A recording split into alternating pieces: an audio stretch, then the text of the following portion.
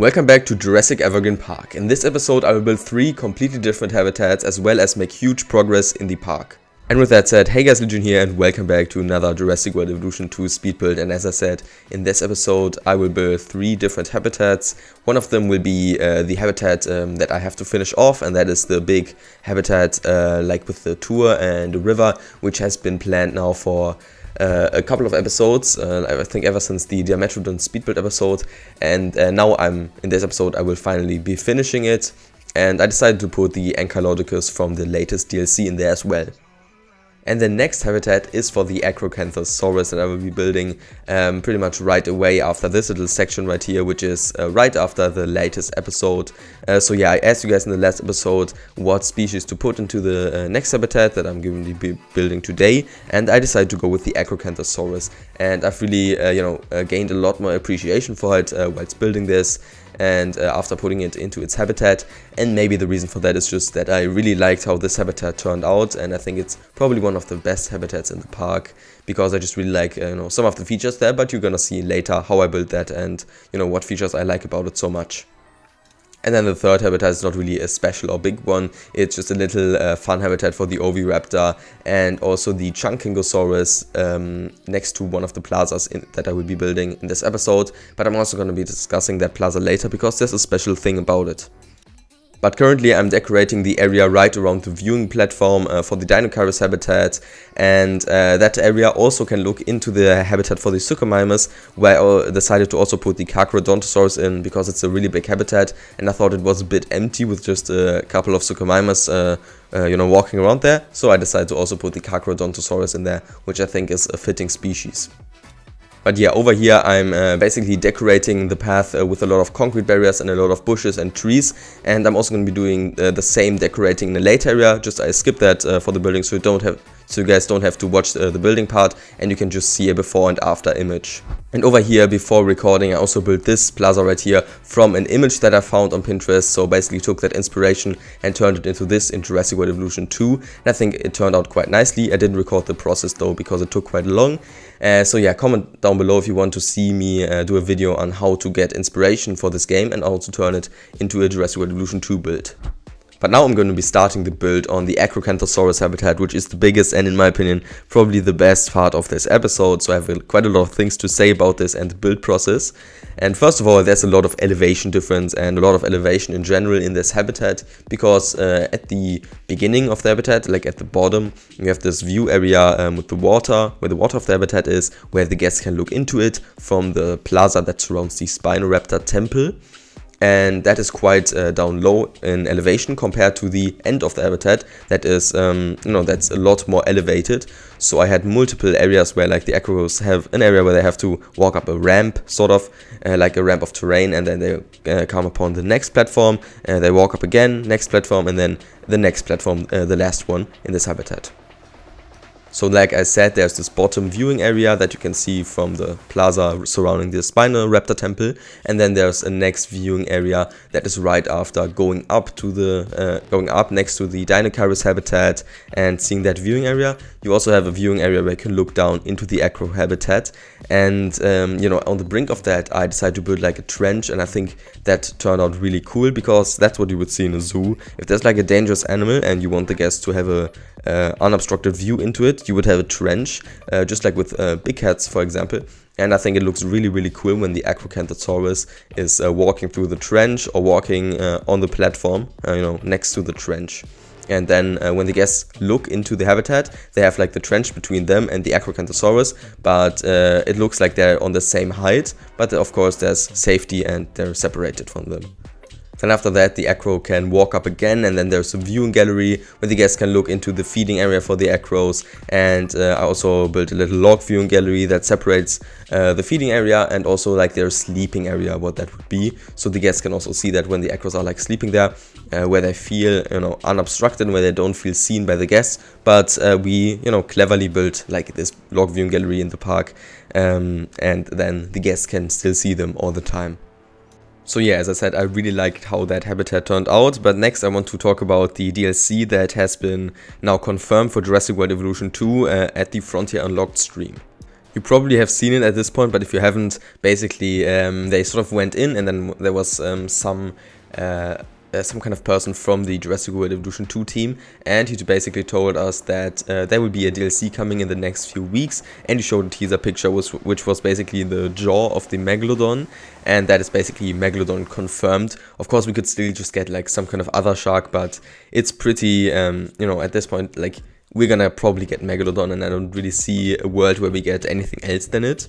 Yeah, there are many packs that you can do with that, of course, and there have been different speculations about what pack we would get with the Megalodon. Many people have now thought that we are going to get a Cenozoic pack, because, you know, the Megalodon fits into that, and also we still need the Smilodon from Camp Cretaceous, from one of the seasons. And at this point it seems like Frontier is trying to put all of the animals from the canon into the game, because they have made the DLC to fit the Tarbosaurus in, to fit the Nothosaurus in, and now also the Sinoceratops from Camp Cretaceous. And yeah, we also still need the Microceratus, and we still need the Smilodon. With the Smilodon it's a little weird, of course, because we have never had mammals in this game. And I personally am not sure if they will come to this game. I really could see it either way. I could see them either, you know, doing a Cenozoic pack next, right here with the Megalodon, then adding like 3 Cenozoic animals, 3 mammals. And yeah, I could see that happening, but I could also see that not happening. But I think at this point in time we shouldn't expect a Cenozoic pack. I think just some kind of other pack is more likely. I've seen people suggest also a second marine pack, and I think that is probably not gonna happen as well, because that would just be really weird. I think not many people would buy that, because we know, you know, we already have a marine pack, and at this point I think the roster for marine animals is already large enough, and I think we will never need a new marine creature, except the Megalodon, of course, because it's really, you know, special and unique and such a fan favorite, and the community has always wanted it. But I think there's another possibility for a pack that's more likely, and that is like a giants pack with like just big species all around, because there are many big species that people still want in this game. For example, the Herzigopteryx or the Argentinosaurus, and then they could do something else, maybe like a large carnivore, which I would be really happy about. I think we need like some kind of new large carnivore that is not the Tarbosaurus from Camp Cretaceous. But we could also maybe get like the chunkingosaurus, which is wanted by people as well. And then I think we could also, you know, basically guarantee that we're gonna get another DLC after this one with the Microceratus in it, since that's still missing. But yeah, I personally would have wanted a herbivore DLC to be next, because I think that herbivores are really lacking in this game currently, and that we really need some new herbivores. So I hope that it's going to be a giants pack, and I also think that's the most likely option out of all of these, because there's really not much, you know, you can do with the Megalodon as a theme, because it doesn't really fit into much. It fits into the Cenozoic pack, probably into a marine species pack, which we already had. Yeah, a Cenozoic pack is really unlikely, so I think that a big species or a gentle, or not gentle giants, but like a giants pack could be really likely. And I also think that that could give us some really nice species, like for example the Argentinosaurus, which I also really want personally. But then next, you know, the weird thing about this update cycle is of course that we already just got a DLC like when was that, 2 months ago or something, and usually we get a new DLC every, I think, 3 months, so that's kind of weird. And maybe we will even get a free update with this next DLC. We don't know though, and I personally don't expect to get a free update, because, you know, they just made a DLC, and how are they gonna have the time to make a DLC and then really quickly release another DLC and then also another free update with that. So yeah, I personally don't expect a free update, but I really hope that we're gonna get one, because I think this game really needs some new content building wise, because like new species are nice to have, but they're not really new content to build with, because you're just gonna build the same habitats you're already building with the same things, because you don't have any new stuff.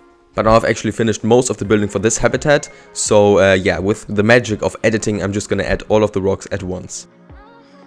And now similarly with the magic of editing, I'm also gonna line all of this path with some kind of barrier and also the bushes, just like I did in the first speed build section around the viewing area for the Dinosaurus habitat.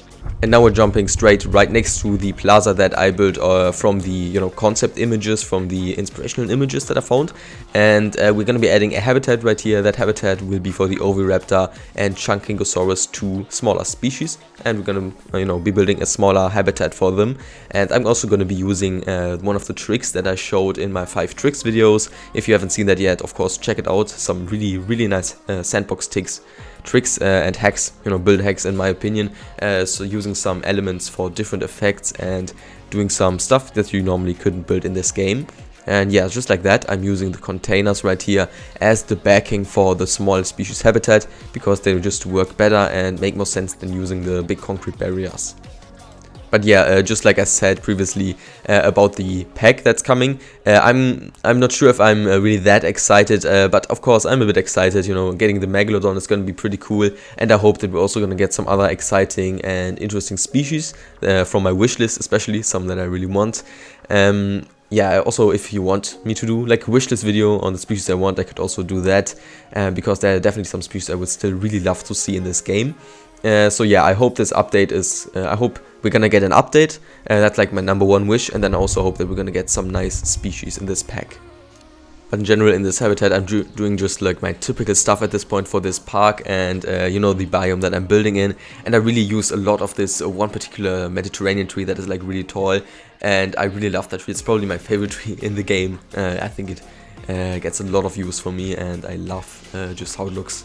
But right now in the speed build I just got finished building a little cut off path segment for the park, for this path right here. Basically I wanted to do like a separate path segment that is like cut off of the main path for the shops, and then elevate that a bit. But that path segment actually took me like half an hour, not half an hour maybe, but it took me really long to build because my park kept crashing whilst building it. And my save file kept crashing. That is because of the mass delete tool, because for some reason when I went into delete mode I was on the mass delete tool, and when I tried to switch off it and switch into the normal delete mode, it just didn't work and my park just crashed. And like for a long time I really tried to figure out what is crashing, why can I just not place path anymore, can I just not delete this path right here? But then I found out what the issue was, so I went into a separate save file, changed back to the regular delete mode, saved the save file, and then I went back into this save file, and then I could finally delete this path over here and finish this little, cut off path segment, and also the shops around here in this little area. And I think this area is really necessary for this path, for the path that it's on, because that path doesn't really have anything special, like it doesn't really have any reason to exist. It just has a little bit of viewing into that OVIRAPTor habitat. So I think this shop area really gives it a lot more purpose, so it doesn't feel just useless and just like this path otherwise would just be going through the forest and you wouldn't really see anything on it. But now I flew my camera over, to the big safari habitat, to the habitat with the big river, like I just like to call it. It sounds stupid in my opinion, but that's what it is. It's a big river habitat where I, changed out the zip line for a tour later previously on the last episode.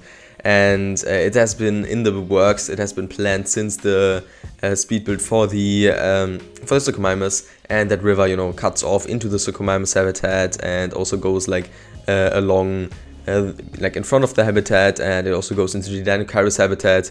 And in this episode I finally decided to finish it, and I decided to put the ANKYLODOCUS in here because I think it's an interesting sauropod, and I haven't used it at this point, even though it is from the newest DLC. I just didn't really like the species from that DLC, and so I didn't do a video on each of them. And I might still add the Sinoceratops, even like though as a modded version, but I might still add it into this park. But let's see, because I only have like a couple of habitats still left to finish this park, and yeah, I'm gonna have to choose which species I will add and which I won't, and which I will leave out. But now that's it with today's speed build, and now I'm giving you guys some quick overview shots of everything we built today. First the ACROCANTHOSAURUS habitat, an overview of that, a little bit of a walk through one of the little pathways in between the habitats as well. and as well as the plaza that I designed like from the concept art image, then also the big river habitat where I also added the Edmontosaurus, which I forgot to mention. So yeah, I really like how the builds in this episode turned out, the 3 different habitats. So hope you guys enjoyed it too. Comment down below what was your favorite habitat of this episode and your favorite part of this maybe. See you guys in the next one. Bye bye.